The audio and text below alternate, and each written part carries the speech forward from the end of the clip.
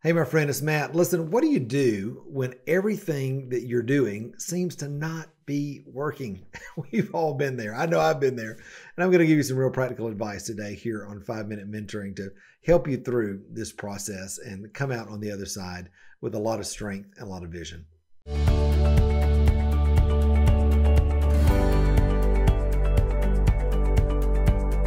Well, hey, my friend, so glad that you're with me here today on 5 Minute Mentoring. Listen, when you're doing everything you know how to do and it's not working, listen, there are a few things that are as frustrating as that. And I want to give you some tips today and just some really practical advice of things that you can do when things aren't working. Number one, I would say you got to realize that you and I don't see the whole picture of what's going on. You know, God sees the beginning from the end. He knows exactly where you are in the process. And although it doesn't make sense to you, and it may feel a little frustrating, may even feel like you're taking a step back, God knows exactly where you are. He's faithful to you, even when it feels like you're all alone. My friend Aaron Brown often says that when you feel like you're taking a step back or even two steps back, actually what can happen many times is it's like God's pulling you back in a slingshot, getting ready to launch you into the next thing.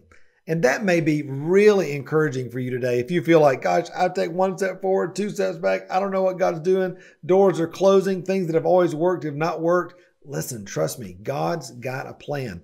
Jeremiah 29:11 says his plans are to prosper you, not to harm you, to give you a hope and a future. And so you have to trust that and be faithful in the middle of this season, even when you don't understand the full process and the full picture of what's going on. So, I always tell people, if you don't know what God's doing, go back to the last place you heard the Lord. And if the last thing you heard the Lord was, being in your studio, making art, being faithful to Him, doing the thing that He's called you to do, then you just do that until you have clarity on the next thing, because you know that was what He said the last time. And as you're faithful in that, God will bring the resources, relationships, opportunities, open doors, closed doors. He'll bring all that to you as you're faithful. What you don't want to do is get out there and start striving and trying to make something happen in your own strength. Hunker down with Jesus, be faithful in the things He's called you to, and trust that He sees the beginning from the end. Also, I think many times we forget when things are not going the way we want, you forget that the Holy Spirit is there to be our guide, our friend, the one that leads us into all truth, that brings us wisdom from the Father.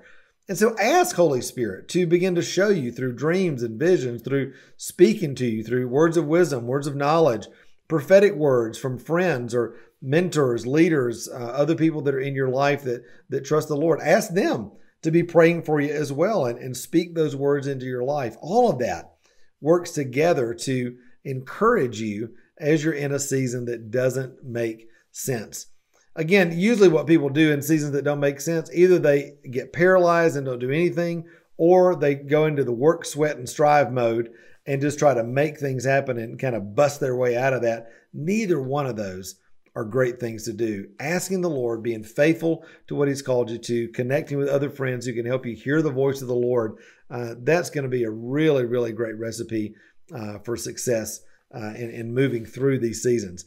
Now, the other thing I would say is that many times it's not a spiritual issue that's going on. Many times it can be practical. There's some practical business things. For example, maybe the thing that you've been doing as a marketing plan or a marketing strategy in your business, you've been doing it for years. It's been working great. Guess what? Now the season's over or it's ending. That show is no longer around, or that marketing opportunity is just not producing the way it used to. That doesn't mean God doesn't love you. That doesn't mean He's left you. That just means the season is ending. And so you've got to be on the lookout for the next thing that the Lord has for you. That's why I love our community and Created to Thrive, because there's so many artists that are doing so many things. We're all learning from each other at the same time. What's working, what's not, what's next. And that's really, really huge. So being on the lookout for what's working and what's not working is really a key thing. The other thing I see so many times, you can be a great marketer, but a lot of times the reason your art is not selling is because it's just not up to the place that it needs to be in the marketplace. So have you taken time to have respected artists that look at your work and actually ask them, hey, like for real, like legit, I would love for you to give me a real, honest critique of my work. Where do you see it in the marketplace? Where do you see that I could come up? What about the aesthetic? What about my skill level? I need to know. Listen, having that kind of valuable input into your life is so, so critical. Otherwise, you're operating in a bubble where you think everything's great. All your friends are saying, oh, it's great. Your mama says, oh, it's beautiful. Everybody at church loves it. And yet you don't have a realistic idea of where that actually fits into the marketplace.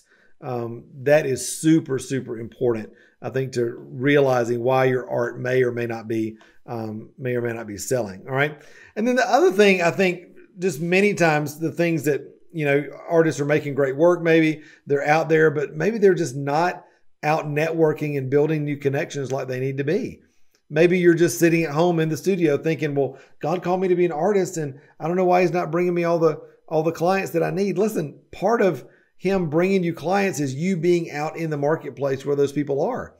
And so being out there, not just with friends and family, but at shows and meeting new people and applying for exhibitions and volunteering with your art guild and just doing the things that you need to do in the marketplace, all of that is a part of being an artist and moving through seasons that don't feel like they're being all that they could be and they're working out exactly like you thought. So many times it's just, again, not necessarily the spiritual things, it's just the practical things of life, being out there connecting with people, having great work, and also just knowing the season of where you are in marketing and being able to follow the next thing that's coming up and not getting stuck on doing the same old thing and wondering why it's not working anymore. All right. Listen, wherever you are, again, realize God sees the beginning from the end. He created you. He knows exactly where you are, loves you, is for you, and has good things for you as long as you're walking with him and asking him to be a part of that journey every day. My friend, I'm so glad you're here with me. I love you very much. I'm praying for you, believing God's best for your life. Until next time, remember, you were created to thrive. Bye.